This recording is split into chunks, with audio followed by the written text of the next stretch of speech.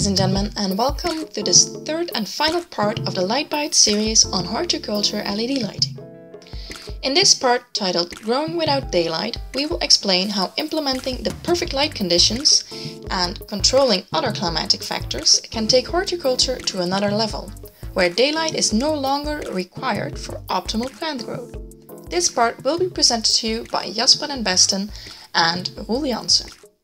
Welcome to the third webinar about light, with the title Growing Without Daylight.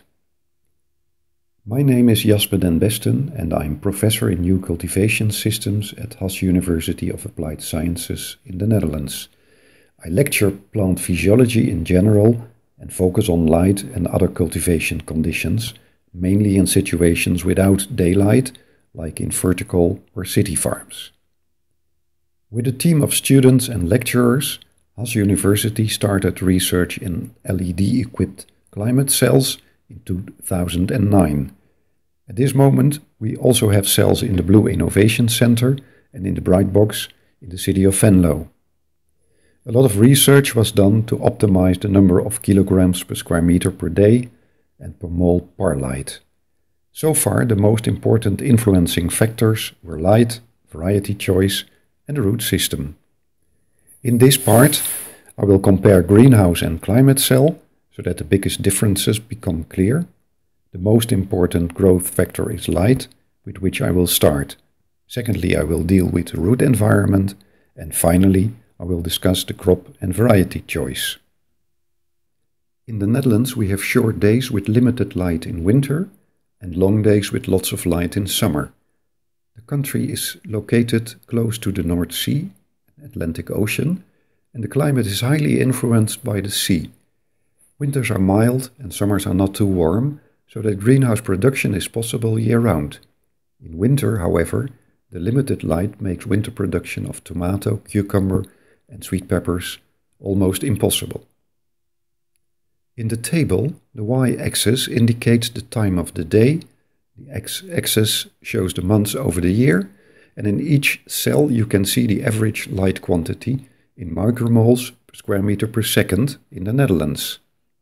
Cells are dark if it's dark, or if the light level is too low for a plant to produce sugars. The cells are red when the light level is so high that plants get problems with this amount of light. Photosynthesis slows down, completely stops, or the photosynthesis systems may even be damaged. In order to produce year-round, growers install and use artificial light during the dark periods, and to prevent light damage, they use screens during two light periods. Also during one day we can have clear skies with lots of light next to heavy rain. Climate control in a greenhouse under these circumstances is not easy, of course. In a climate chamber, it can always be summer, since the lights can be switched on any time. A big advantage is that plants can grow without stress. It's not too difficult to produce twice as much leafy vegetables as in greenhouses, with the same or even a better taste. Maybe you thought it was strange that growing under artificial light goes better than under natural light, but apparently plants appreciate the quantity of light and the quality, the wavelength, the colors that we offer artificially better than the natural light. Compared to greenhouses, no light is scattered in the outside environment around a vertical farm, so neighbors or wildlife are not bothered.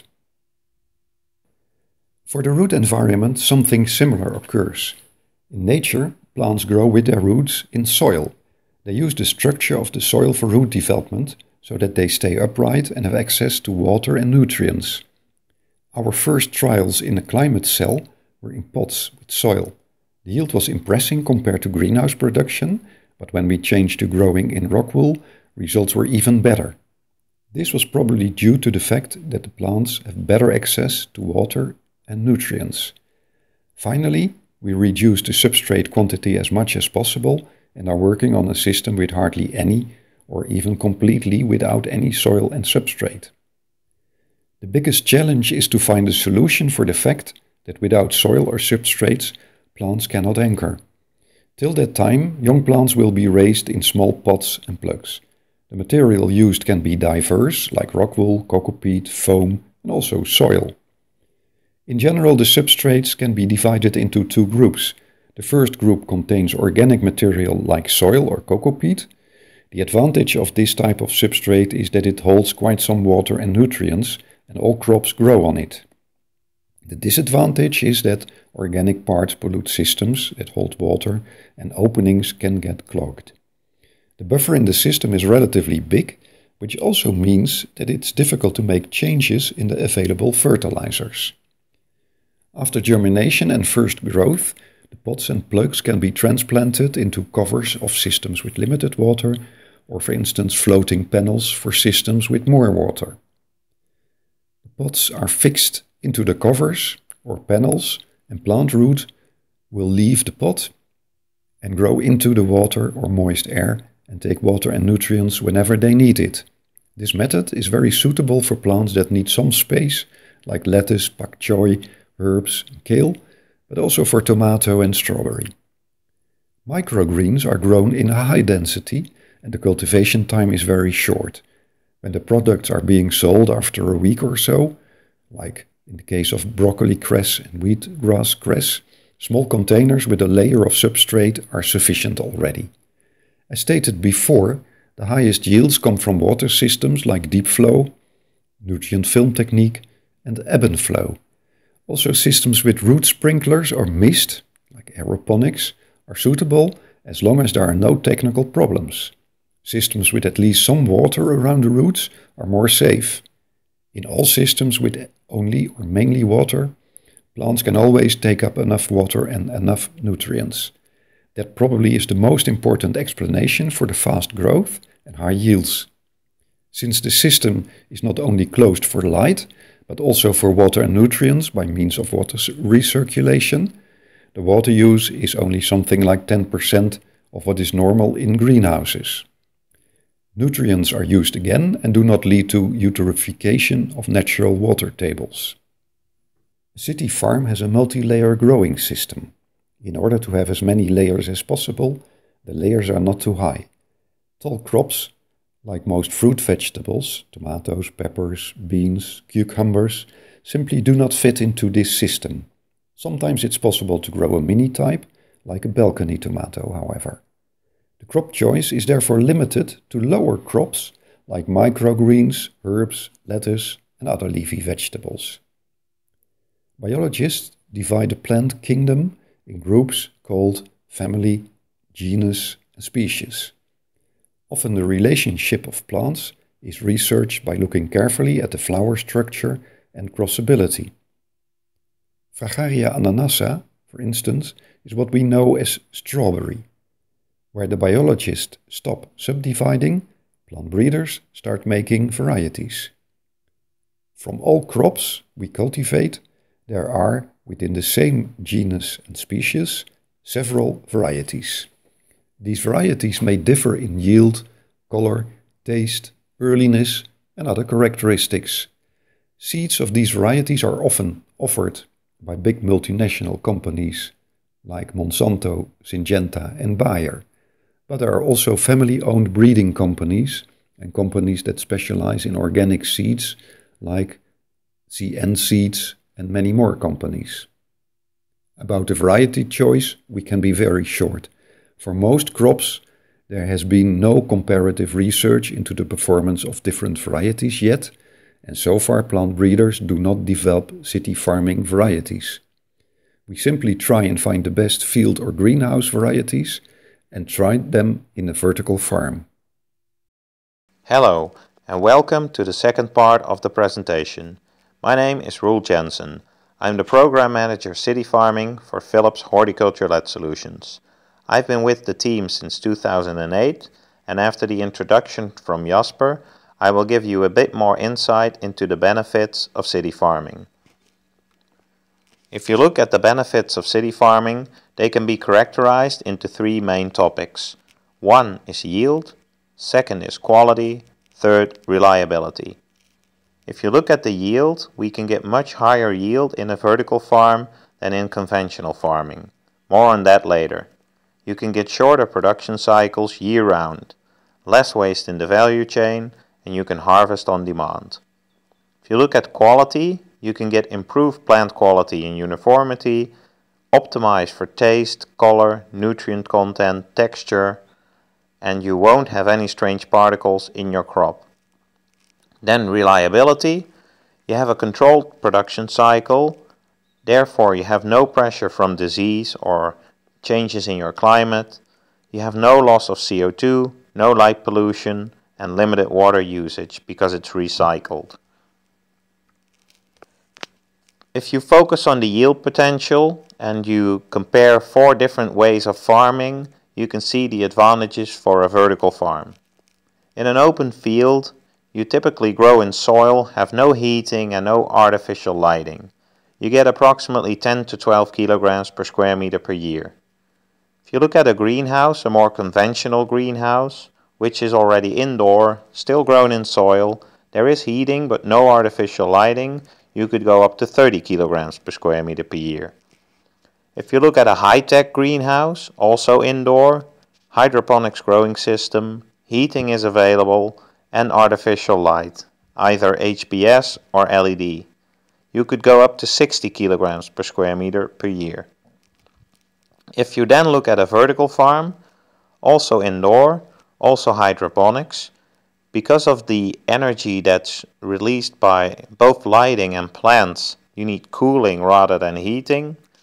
You use artificial lighting in the form of LEDs and you can produce 80 to 120 kilograms per square meter per year. Difference, however, is that this is a growing square meter.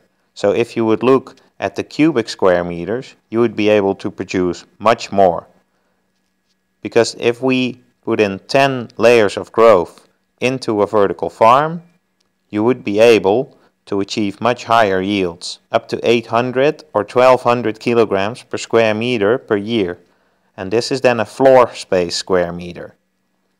To give you an example what that looks like, I have 2 pictures over here. One is in Osaka and one is in London. If you look at the waste reduction, there has been an article by the Global Food Losses and Food Waste from the Safe Food Initiative from 2011 that 46% of the food is lost across the whole value chain. 20% happens in agriculture, losses in the field, damage from hailstorms, those kind of things. 4% post-harvest, 1% in processing, and 8% in distribution. If you look at indoor farming, it offers opportunities to reduce this waste. Firstly, you can harvest on demand. So if somebody needs the produce, you can exactly plan ahead to see that you harvest when it's needed. If they don't need it, you could also tune down the lights a bit and save another week or so. You have no flies, sand, or risk of contamination from washing the lettuce, because it's clean and produced without soil in many cases. You have a change of texture to improve shelf life. So if somebody wants to have a pre-cut lettuce but it should have a good shelf life, you can find a unique growth recipe to increase that shelf life. And the last part, you can produce closer to the consumer. So the risk you have in your whole distribution and your logistic chain is basically gone, because you can produce right where the consumer needs it. If you look at quality, you can really focus on plant quality and uniformity. You could basically put a measuring device above it and see that there is hardly any difference between the plants because they are completely uniform. This means it's very easy to pack and everything is really consolidated in a nice way. If you look at quality, you can optimize for taste, color, nutrient content and harvest fresher and therefore eat healthier. So you could focus on nitrate, have it lower if there are certain restrictions from the retailer, or have it higher if you have somebody who wants to run a marathon. You can focus on low potassium or high potassium. You can improve the glucosinolates, the flavonoids, the carotenoids and the vitamins. For example, basil. If you focus on light recipes for basil, you can increase the flavonoids, which will then improve the flavor of the plant, but also the taste and the oil content. If you look at the top two pictures, you see two mustard leaves. What we've done over there is play around with a light recipe to increase the spiciness of the mustard. The one on the right is not only more colored, but it's also much spicier. So based on customer need, you can really produce what you want to. No strange particles and no need to wash in chlorine water. One of the biggest risks for food processors is that there is a strange particle in their lettuce. It could be a simple thing like a bit of sand or a small bug, but it could also be a frog like you see in the two right pictures. And this is obviously something people don't want to have, especially with the power of social media nowadays. If you look at reliability, you have a controlled production cycle. So on day 1 you can say in 50 days I have my crop ready. If you want to speed that up, you have the opportunity to do so. Next to that, there's no pressure from disease or climate. Inside the cell you create overpressure and therefore you keep all the bugs out. Furthermore, what you do is you reuse your water, but you clean it by passing it through UV sterilization. The picture here is taken at the Grow Eye Center in Eindhoven, where you see a lot of technology is involved to keep that climate stable and to keep everything controlled. Because you do that, you have no loss of CO2. Obviously you don't have light pollution because you grow indoors, and the water usage can be limited. We could use only 1 to 2 liters per kilogram of lettuce. If you think that it's the future, you might be surprised because it's already happening now. If you look at some of the projects listed over here, they are really selling their produce all across the globe. So Grow Up London is producing on the edge of London and selling to all the restaurants and specialty stores just around the corner. Green Sense Farms in the US is already offering their produce to all sorts of retailers in the area of Chicago. People in Chicago don't want to have an old lettuce that's coming from Salinas and is in a truck for 5 days, but we prefer to have a local produced head of lettuce. That's what Green Sense Farms can offer them. The Philips Grow Eye Center is the research center for Philips based in Eindhoven on the high-tech campus. Everything that's produced over there and isn't destroyed for analysis is taken to all the restaurants at the campus. There is an Indian restaurant taking specialty herbs, there is an Italian restaurant taking basil, and obviously there are a lot of self-service restaurants and even a Subway and Albert Heijn that could use the salads produced over there. Last but not least is Osaka Prefecture, a 1300 square meter facility where they produce mostly leafy greens, which they sell to supermarkets all around the facility there. So you see it's already there, and more information can be found online also at the Association for Vertical Farming or on the website philips.com/cityfarm. Thank you for your attention, and don't hesitate to contact Jasper or myself for more questions.